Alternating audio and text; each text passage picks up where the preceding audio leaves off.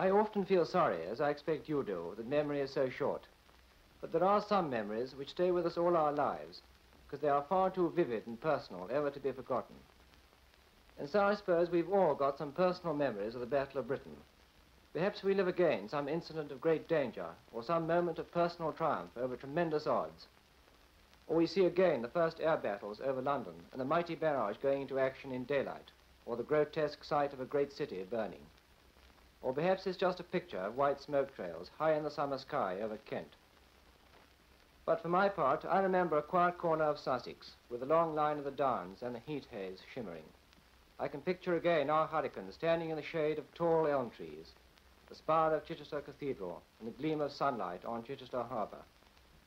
I remember the sudden release from tension and the comfortable feeling of content and achievement when we flew in low from the sea. The final throwing back of the hood and the long, lazy sweep into land over the Downs. The taxiing in across the field, the cutting of the switches, and then the silence and the sudden hot smell of summer. And if the covers to the gun ports had been blown aside and the leading edge of the wings blackened with cordite, then Shorty and Joe, the fitter and rigger, would have noticed it long before you came in over the far hedge, would have come running up, eager to help you down, and by innumerable questions to share in the triumph or disappointment of their own particular kite. But whatever memory I have of those days, a telephone rings urgently and insistently in the background. That was the operations telephone in our dispersal hut, and its note meant more to us than any human voice. It came to us through the open door of the hut, over to where we lay sprawled in our shirt sleeves and May Wests in the shade of the trees. Often it interrupted a sentence which was never finished, but always it sent us scrambling to our hurricanes. Then there would be a feverish clipping on of parachute harnesses, a maddening struggle with helmet straps, a whirring of self-starters, a few staccato coughs from a protesting engine, and then a shattering roar of 12 Rolls-Royce Merlins bursting into life. And so off over the roofs of Chichester, 12 hurricanes heading out to sea over Selsey Bill.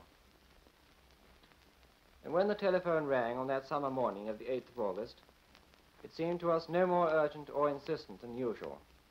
Someone shouted across from the hut, "Scramble, patrol convoy south of Selsey Bill."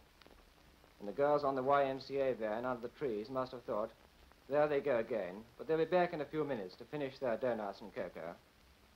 It certainly didn't occur to them that in a few minutes, those 12 hurricanes rapidly disappearing out to sea would be facing the onslaught of an aerial armada. And the thought certainly didn't occur to us. Far below, the little ships, the same little ships we patrolled so often, crawled on towards the west in two long lines. Some of the ships were flying balloons, and they glistened white in the sunlight. To the north, the Sussex coast stretched from Beachy Head, past the old familiar landmarks of Selsey Bill, the Solent, and the Isle of Wight, away to Portland Bill in the west. And in the south, towards France, great banks of white cumulus clouds towered up to prodigious heights. And out of the south they came, heralded by a sudden sharp warning over the radio. Very many bandits approaching you from the south. I suppose we all had different thoughts, but I remember thinking, as the cloud of little black dots grew steadily nearer, this is it. This is what you've been waiting for. Being struck with a strange feeling of unreality and detachment that never left me through the days that followed. I thought of my own home, only 5 minutes flying away across the Downs. I pictured them sitting down to breakfast, my father reading his paper, and my sister pouring out the coffee, and the sunlight streaming in through the big French windows. It seemed so much a part of my life, a part of so many lives, that couldn't be given up.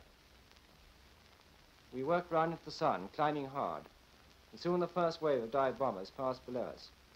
We went into the attack together, each picking his own target. Out of a corner of my eye, a balloon burst suddenly into flame and went down, a vivid red gash against the sea. I remember watching my own particular Hun growing in the sights, larger and larger, the black crosses, the details of the paintwork, and then the pilot's head. I remember wondering whether he was looking at the little ships, hoping he wouldn't look round. And finally, the pressure on the gun button, the shattering vibration, and then somebody's voice very urgently over the radio, "Look out, 109s," and then the dogfight. It only lasted a few minutes, but it seemed like hours. There were glimpses of aircraft flicking past, some British and some German. A billow of white as a parachute opened out, a flash of flame as a Hun went down in flames. And always in front, one's own particular Hun, diving, twisting, zooming, rolling onto its back, till the final dive, the final squirt, and the feverish prayer that the old hurricane would pull out in time and stop that horrible, fascinating rushing up of the sea. One of the most vivid memories I have is that diving and pull-out, holding on as long as you could to get the chap, and wondering if you left it too late, and the awful moment when you pull out and aren't sure if you're going to make it. That was the start of the day, perhaps modest in comparison with the many battles that followed during the weeks of August and September, but it was the fight I personally remember most vividly, because it came so suddenly out of those peaceful surroundings. During the weeks that followed, when the fighting rose to the crescendo of the September battles, there was little time to think, except about the minute-to-minute job in hand. For the ground crews, that meant the night and day work of servicing and patching up, the performance of what we thought were miracles, and for the pilots, an endless succession of dogfights, day after day, daily more frequent and hectic. One dogfight is rarely very much like another. One moment the fight is on, and the next the sky is suddenly very empty, and you are left wondering if you haven't been making rather a fuss about nothing. It's only long afterwards, when you get things into their proper perspective, that you realize that perhaps there was something in it after all. You heard the group captain say he flew hurricanes. Well, all the time he was fighting, I was working day and night repairing the ones that were damaged. They came in all sorts of conditions. They were all major repairs, which means a complete overhaul of the whole machine. Every part surveyed and replaced or repaired as required, pretty well rebuilt. The damage we were repairing was usually caused by forced landings of the fighters, a belly landed by a wounded pilot, or landing with the undercarriage up, perhaps on a cornfield, perhaps on a moor, at well over 100 miles an hour. Well, some months prior to the Battle of Britain, we began these repairs of Hurricanes and Spitfires that had been damaged in flight and in operations, and things were all very slow. The men were new to it, but under the guidance of key foremen with long experience, they soon came along very well. And, keyed up with the idea that they were doing a really important job, every man put absolutely his best into it. Eventually we arrived at the stage of the Battle of Britain, when the urgency was felt by everybody, and we began very long hours. From 8 in the morning till 10 at night, 14 hours every day, plus the blackout. Now don't forget the blackout, not just from sunset to sunrise, but all day long as well, through that sweltering hot summer of 1940. Artificial light and none too good ventilation all round the clock. If the Royal Air Force spent its blood, we had the toil and the sweat, bags of it. In fact, the long, hard slog became such a sameness that nobody seemed to be sure what day it was, except when it came to Friday.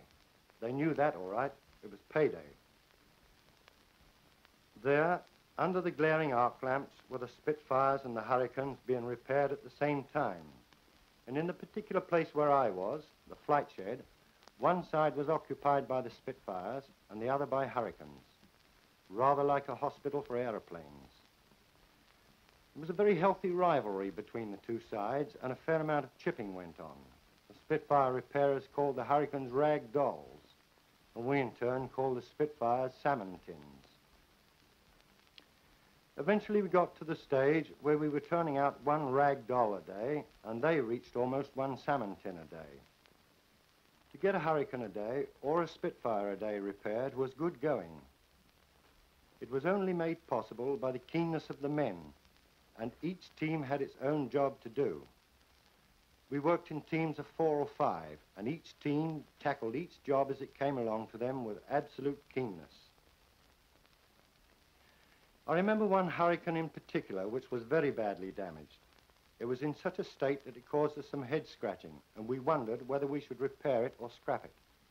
However, our enthusiasm to put another aircraft back into service won the toss, and the job was put in hand. As the work progressed, we were confident that the decision to repair it had been right, and finally the aircraft was ready for test flight. When the pilot taxied back onto the tarmac, we were a little surprised, but my heavens, weren't we proud, when the pilot yelled out, "A good one," which meant that this Hurricane, L1917, had passed out ready for service on its first test flight. So that heap of scrap went back to the Battle of Britain. It was just before the battle we saw our first Hurricane fly, and later we saw our second Hurricane fly from our own airfield. It was piloted by a pilot who later took part in the Battle of Britain. And when that happened, and we found out what he'd been doing with an aircraft that we had repaired, we felt definitely that we were taking part in the battle. While the men were working these long hours, the fact that we were working in blackout conditions, in artificial light, took its toll, and people were beginning to get very tired. But despite this, there wasn't the slightest slackening off anywhere, until the time came when it was felt we were making a good pace, and that we could now have a slight respite. We then, for a period, had 1 day off in 8. Well, what was it that made us go flat out? I think it was just that each person was an inspiration to his partner, a team spirit, similar to that in the RAF itself. It frequently happened that when we were leaving the works at night, we could see the shell fire from the guns over London. And if we needed anything to remind us of the job we had in hand, that certainly gave it to us.